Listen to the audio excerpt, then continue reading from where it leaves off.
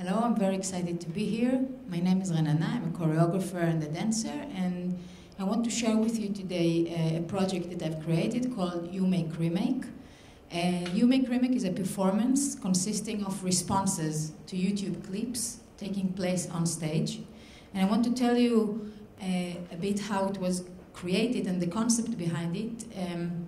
It was created after a long period of time that I felt that I lost interest in dance and in its form, the way I experienced it up to that point. And I decided that I will not create anything unless I will feel again this passion to create. And as I describe it, when you have a good idea or when you bump an inspiration, it's like you feel bells. I hear bells, hidden bells in my mind. So I was waiting for these bells to call me.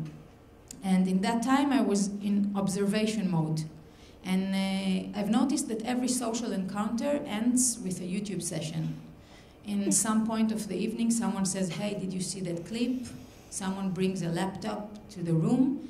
And then people sit and start to watch YouTube clips. And it creates some kind of a chain because someone says, yes, I know this clip, but do you know this clip? And did you see this clip? And this, just looking at it from the outside, I felt inspiration. I felt that for me, the digital culture is, in general, and YouTube in particular, is a thriving engine of inspiration.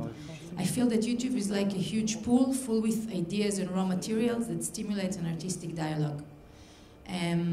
So I wanted to do something with this. And as a choreographer, I create in a medium that uses visual images. And the fact that by one click I can reach almost any kind of image or action I can think of, and that these images are accessible to me instantly, literally blew my mind. I think it's revolutionary.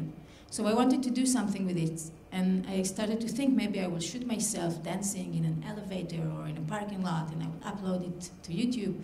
But then I understood that it's not really my thing. And as opposed to choreography, YouTube is a two-dimensional medium, and therefore it is clippy, immediate, and sometimes flat as a result of it. And I wanted to do the contrary. I decided to bring YouTube to my territory and to create a performance that's based on the dialogue between screen and stage. And that's how Remake was born. So for me, Remake is first and foremost a stage performance. I expect people to leave their devices behind, to go outside, to buy a ticket, to enter a venue, to sit on a chair and to have the experience, maybe the old school experience of watching a stage performance. Another aspect which I like to emphasize is the fact that most of us are watching the content that we're interested in by ourselves with our device. And I think this performance offers a new kind of experience, a common viewing in what is usually being watched alone, and it reminds me of the early days of cinema.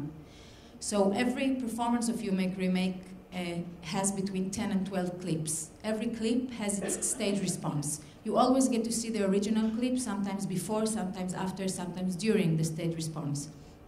What is happening on stage and what you see on screen creates a new unit that didn't exist before on the web and won't exist on stage alone without, of course, the YouTube. Therefore, I can say that this performance is about the dialogue between web and stage, how they merge and continue one another. I want to show you a few examples from the show in order for you to understand how diverse the dialogue can reach. So this is the opening sequence of Remake. You get to see a dancer, dances a contemporary dance combination, very up-to-date movement material.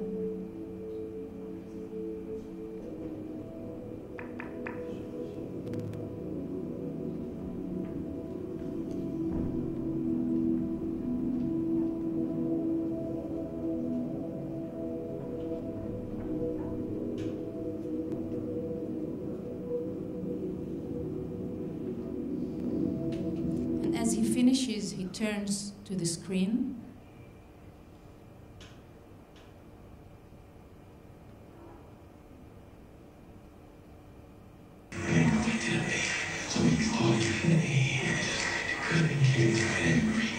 And you you get to see that everything that the audience just watched is basically this redhead kid dancing in his living room, improvised. And I think just putting it side by side raises bigger questions, such as what is art, and what is the difference between high art and low art. And I think the question that You Make Remake as a performance raises is how does context affect the way we experience art? And I think art, and especially dance, sometimes take itself too seriously. The next sequence is a video of a Finnish guy teaches how to disco. Mitkä tuottavat erikoisesti vaikeuksia aivoissa, johtuen tästä liikkeestä. It's a really funny clip. It has a kind of a surreal feeling. Polvet siis menevät eteenpäin, lantia menee taakse ja suoraksi, kädet alaspäin, ja hieman eteen, hartiat liikkuu ja pää liikkuu. Tämä on siis tärkein perusliike diskotanssissa.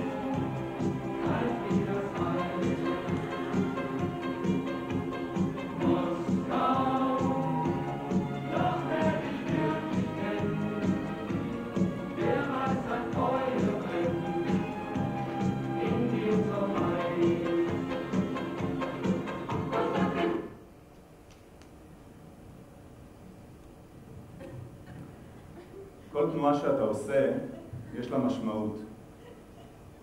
לכן זה חשוב מאוד שתבין איך הגוף שלך מדבר. מה אתה אומר עם הגוף שלך. שים לב.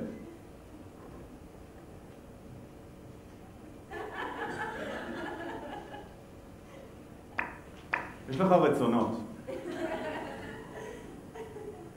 יש לך צרכים. יש לך תשוקות.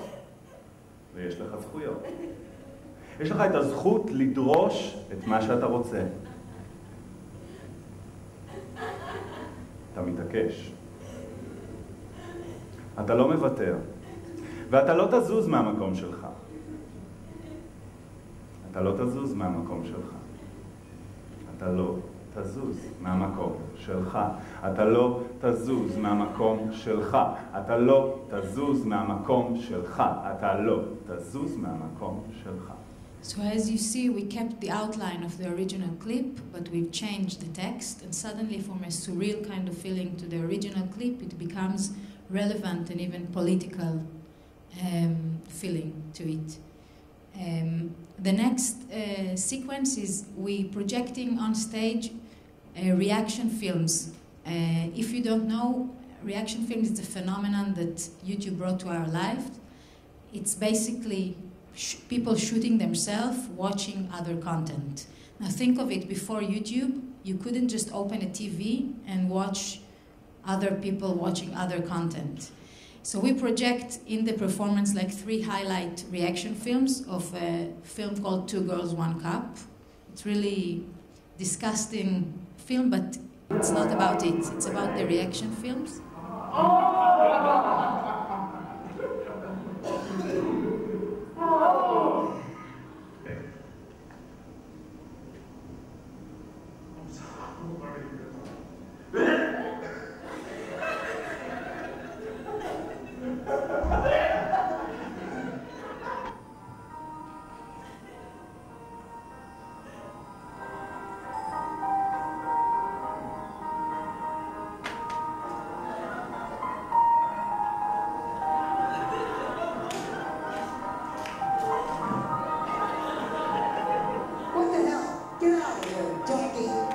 After we project it, we put a computer on stage and we tell the audience that we have the original film, and we invite whoever wants to come up on stage to watch it.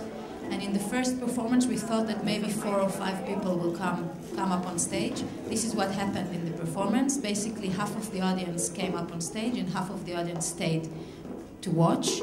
And I think this is a really interesting moment in the show, because the moment where you have to choose if you want to come up on stage or you want to stay, basically it's a choice that each one of us as citizens in the new world, the new digital world, has to confront each moment. Do we want to watch or do we want to be watched?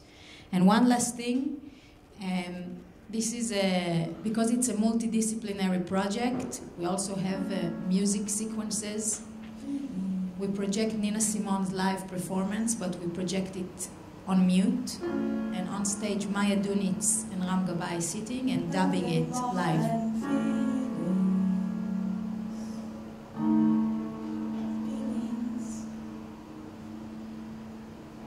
More than feelings, feelings of love, you know that?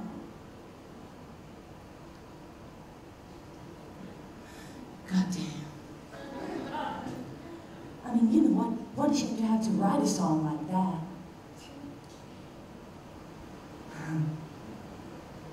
Feelings, I don't make myself fall in that. I do not believe the conditions that produced a situation that demanded a song like that.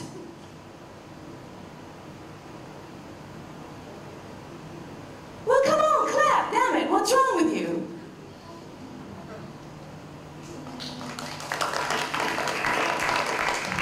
I think this moment where she asked, well, what's wrong with you? Damn it, clap, and people in the audience are clapping. It captures the essence of the performance, because the original request for clapping was Simone's, and she's already been dead for 15 years almost. But because Maya is doing it live on stage, people in the audience feel obliged to that request, and they are clapping. And I think this is the kind of dialogue that we wanted to create between screen, stage, and audience. A movement that starts from the screen, goes on stage, and to the audience, and vice versa. So I hope I gave you a taste of what is You Make Remake. Just a last word about what is creativity for me. I think that creativity is the ability to look at things different, even the most simple things, and to find in them humor, beauty, and insight. By turning on our creative mode, I think that everything can become inspiring, and especially in our era when we're constantly flooded by visuals, we have the ability not to be just a passive viewers, but become a creators. So thank you very much.